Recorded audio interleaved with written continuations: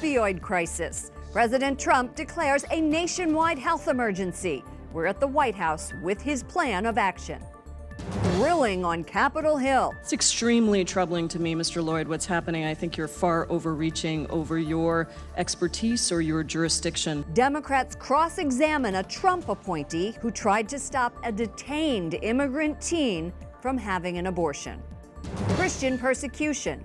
Vice President Mike Pence vows the Trump administration will work with faith-based groups, not the UN.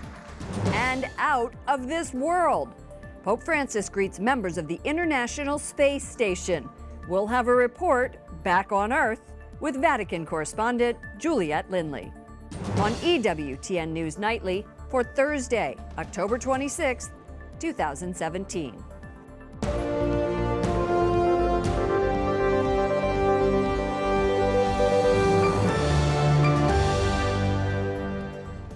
Good evening from Washington, D.C., and thank you to those of you joining us from around the world for news from a Catholic perspective. I'm Lauren Ashburn. President Donald Trump declares the opioid crisis a nationwide public health emergency, calling it the worst drug crisis in U.S. history. 142 Americans die every day from overdoses. White House correspondent Mark Irons joins us now. Good evening, Mark. Good evening, Lauren. This declaration won't mean extra funding from the Trump administration. President Trump is looking to Congress to add new cash to the fight. But the president is proposing a massive advertising campaign to tell young people to avoid prescription drugs. We can be the generation that ends the opioid epidemic. We can do it.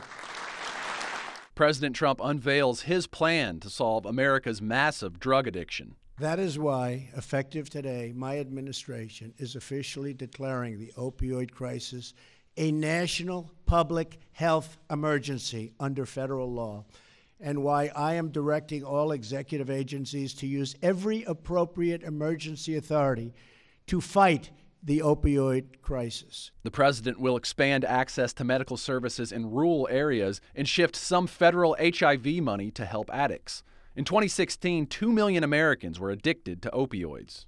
Today, I spoke with a former addict who is now recovering. Dan Stindabach of Nokesville, Virginia, is a Catholic father of two who first started taking OxyContin after experiencing back pain. That led to heroin and a downward spiral. Dan says the drugs made him a prisoner. It led me so quickly to trying heroin because somebody told me it's pretty much the same thing and it's cheaper, you know? I didn't realize I was physically addicted to it until I stopped taking it. Then it really started, then it was just like, whoa. Dan has been in and out of jail for the last 2 years. Now he's getting help from Catholic Charities of Arlington, Virginia. Catholic Charities has helped me secure housing through Oxford House. They're helping me find a job.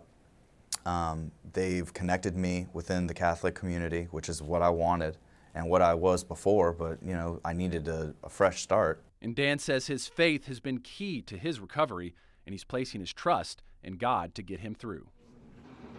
Tackling this issue from another angle, the FDA is imposing new requirements on manufacturers of prescription opioids to reverse a trend of over-prescribing. The Trump administration says that has been fueling the crisis. Lauren. Mark, this isn't a new problem. Has government funding addressed this epidemic before?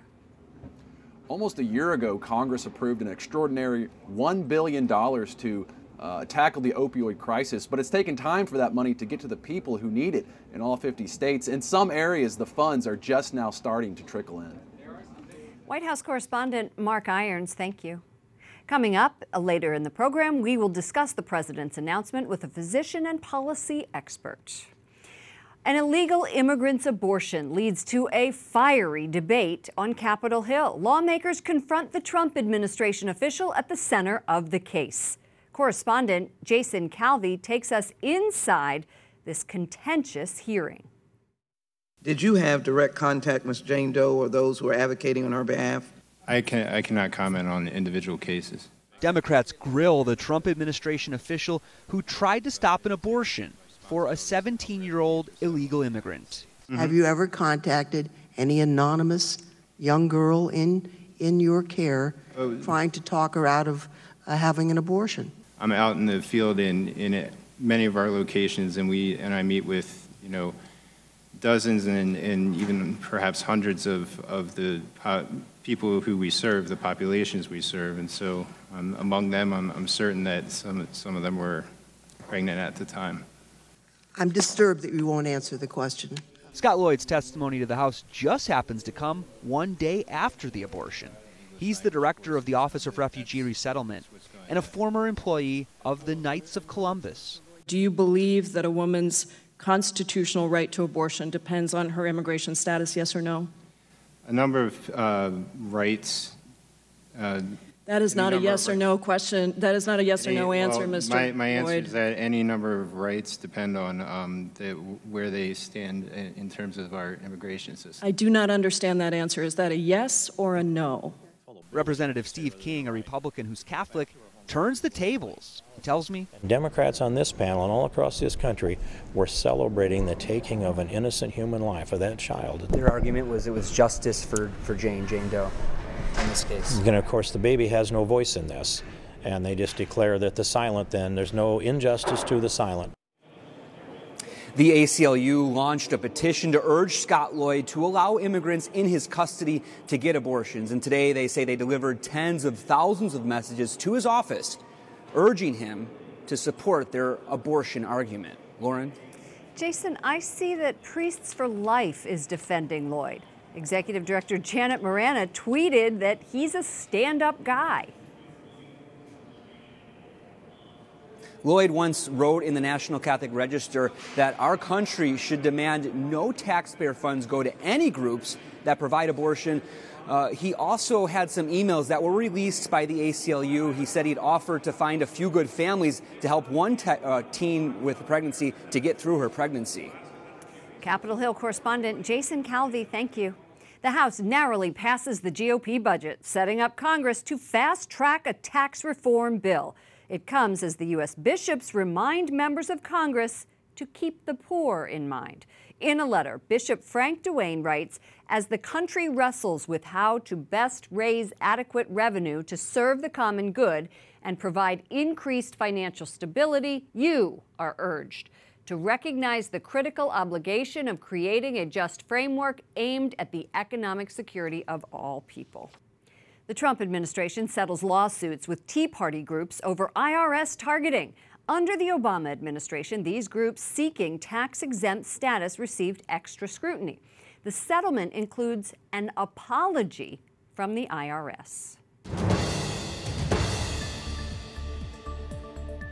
Vice President Mike Pence announces the United States will provide direct aid for Christians and other religious minorities facing genocide in the Middle East. Mr. Pence laid out the new policy last night at a summit on Christian persecution. Correspondent Wyatt Goolsby joins us with details from the State Department. Good evening, Wyatt. Good evening, Lauren. Vice President Pence says President Trump is ordering officials here at the State Department to stop funding relief efforts for Christians through the UN. Instead, Pence says the U.S. will now give funding to religious minorities through USAID, the government agency that gives international aid. The United States will work hand in hand from this day forward with faith-based groups and private organizations to help those who are persecuted for their faith. This is the moment. Now's the time.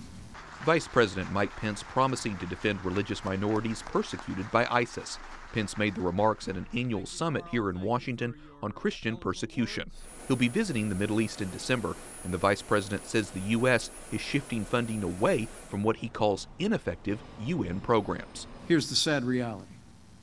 The United Nations claims that more than 160 projects are in Christian areas, but for a third of those projects, there are no Christians to help. Pence says the faithful in the historical Nineveh Plain in Iraq are living in makeshift shelters. Her own Lauren Ashburn saw the unmet needs firsthand when she traveled to the region in April.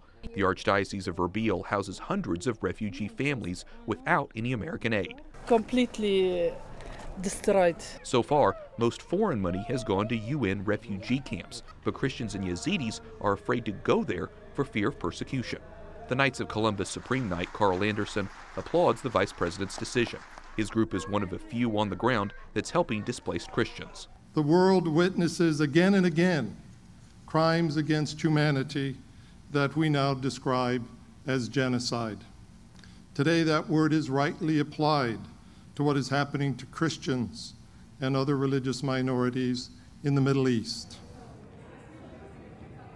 And we are grateful to the Knights of Columbus for supporting this program as well. Vice President Pence says the majority of the millions of dollars the Obama administration donated did not reach the religious minorities it was intended for. The State Department first declared what is happening a genocide in March of 2016, but Christians have not seen any direct aid. Lauren. Wyatt, when I was in the Middle East, Christians who had fled the Nineveh plain were afraid to return to their homes. Is it safe for them to return now? No, Lauren, unfortunately, it's still not. There are still pockets of ISIS resistance in both Syria and in parts of Iraq, and tension is also high between the Kurdish area of Iraq that's in the north as well as the government in Baghdad. So that area remains really unstable for the ancient Christian communities. Lauren. Correspondent Wyatt Goolsbee reporting from the State Department. Thank you, Wyatt. At least 3 people are dead, 25 injured during protests in a repeat presidential election in Kenya.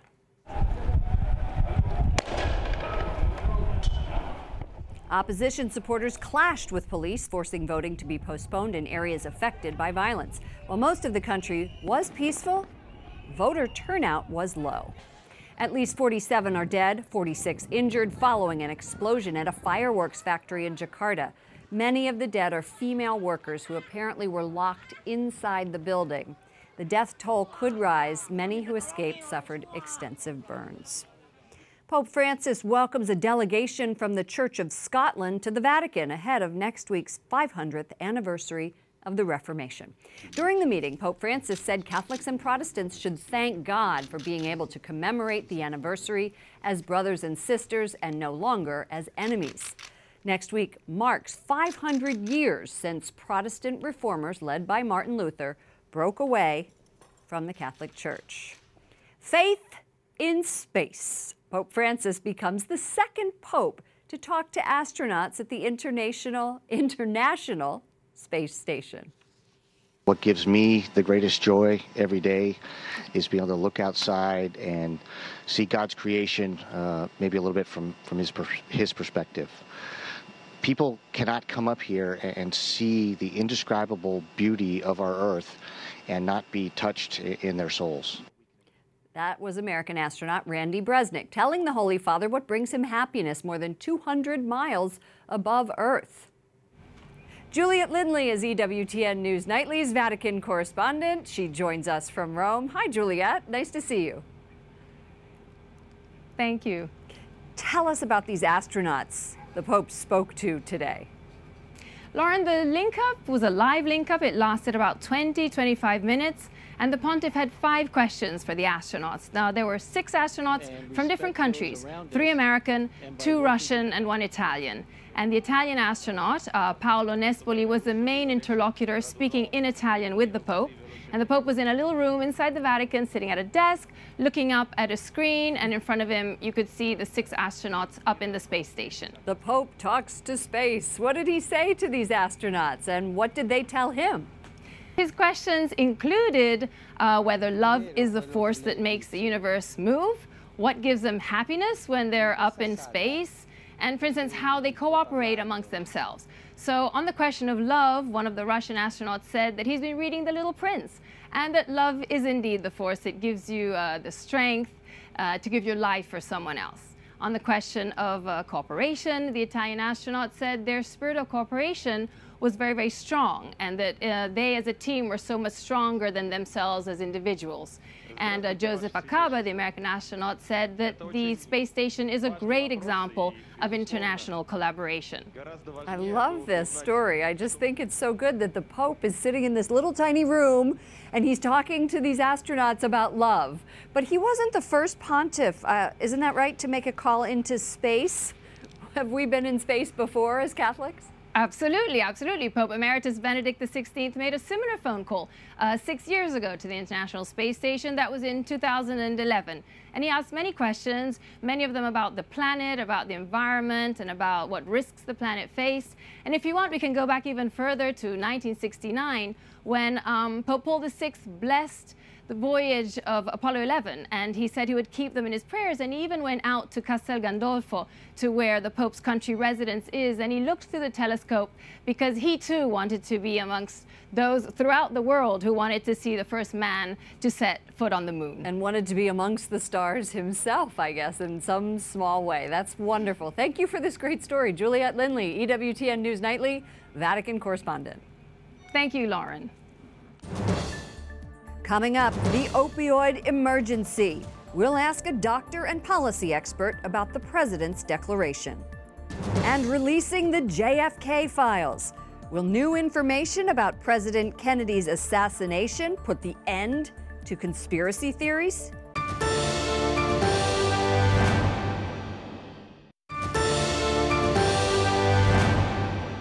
President Trump is being coy about what is in the long secret JFK assassination files. The National Archives are set to release them today. The collection includes more than 3,000 documents about the death of John Kennedy, the only Catholic U.S. president.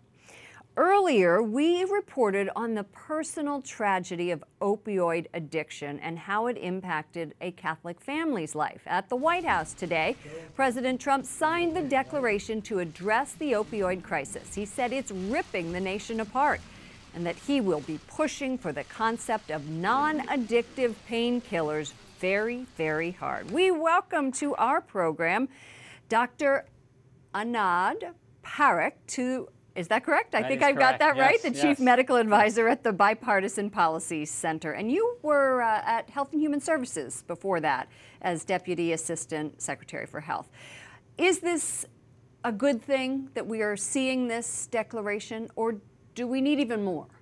Well, this is a national emergency. 33,000 Americans are dying every year from opioid overdoses. 2.5 million Americans are addicted to opioids. So this is a national emergency. But beyond the symbolic significance here, I think today's declaration is important. There is one thing that it doesn't do, however.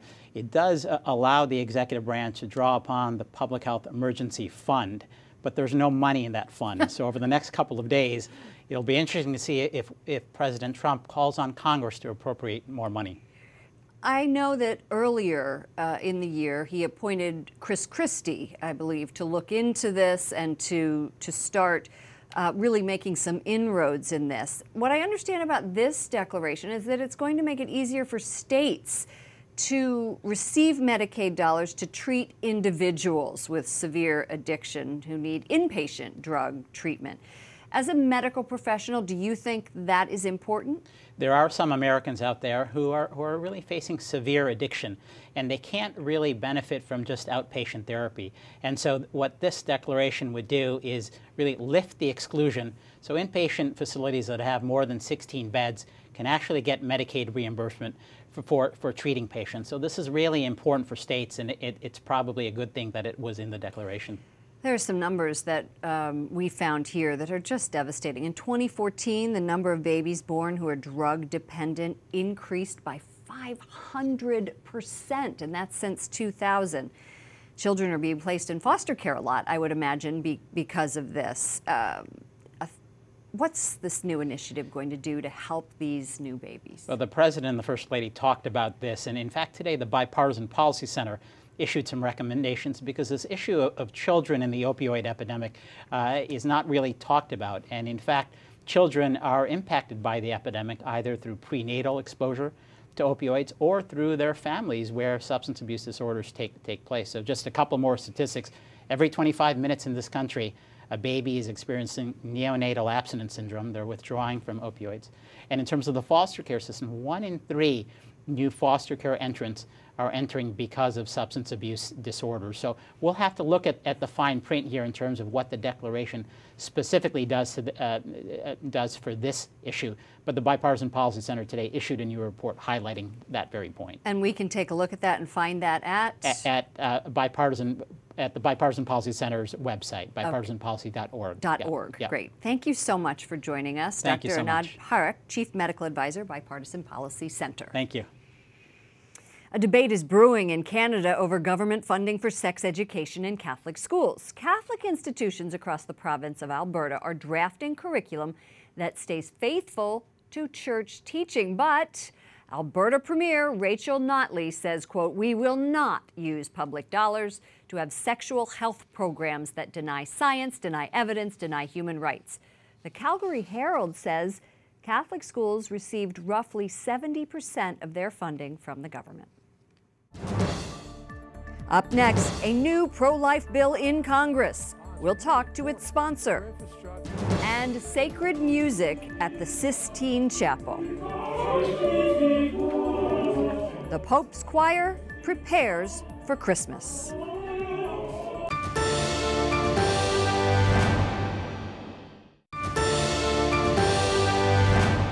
Cristiano con la forza di Cristo, cambiare, questa è la conversione. Pope Francis says that his daily Mass in the Vatican, there are pills for sleeping, but not for inner peace. He says only the Holy Spirit can give peace to Christians, and we must make room for him in our hearts. The Student Union president at the University College Dublin faces impeachment over her decision to remove information about abortion from the student handbook.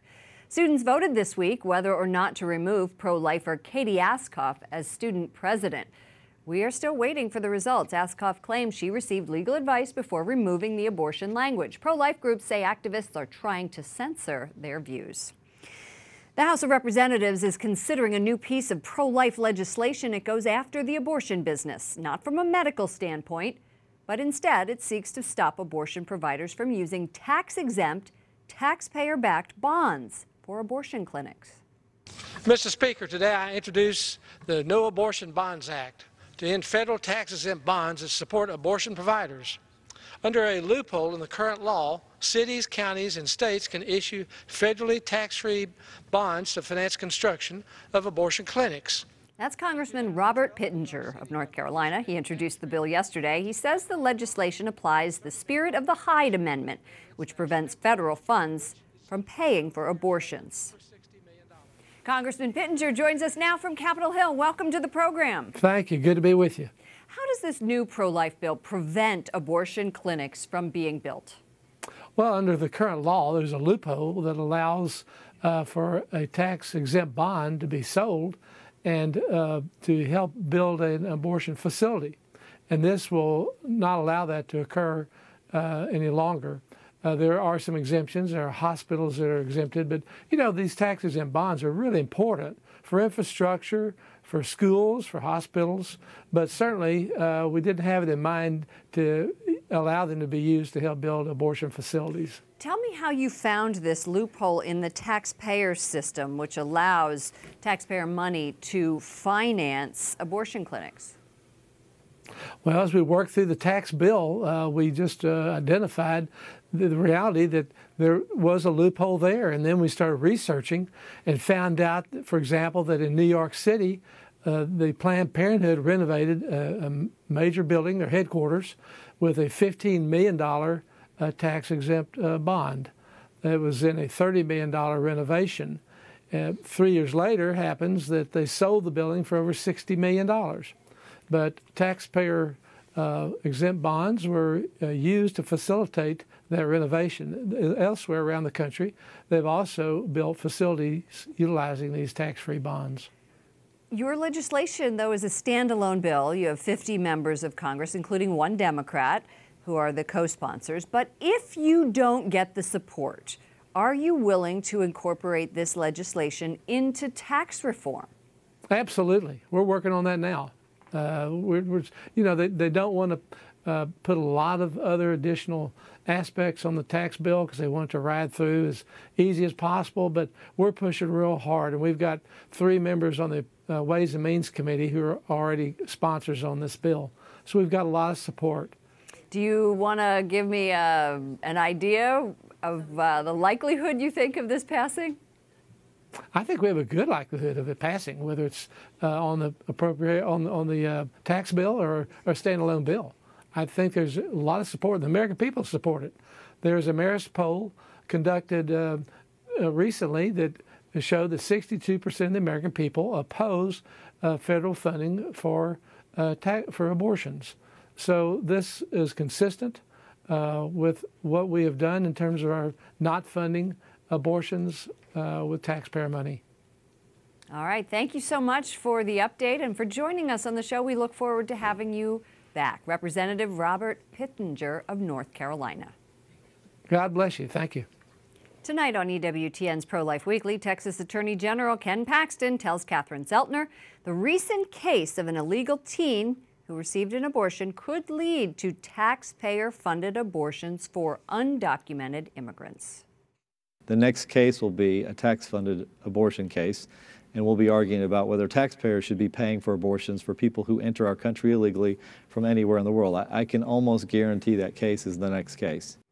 You can see more of Catherine's interview tonight at 10 p.m. Eastern on EWTN Pro-Life Weekly. It re-airs Sunday morning at 10 a.m. Finally tonight, the Sistine Chapel Choir is out with a new CD, just in time for Advent and Christmas.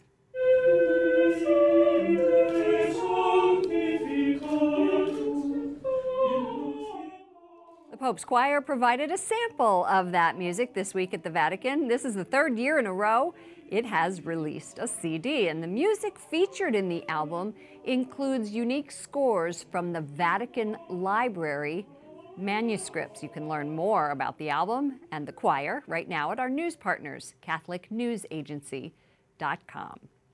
For all of us here at EWTN News Nightly, to all of you around the world, thank you for watching. I'm Lauren Ashburn. We'll be back tomorrow with more news from a Catholic perspective.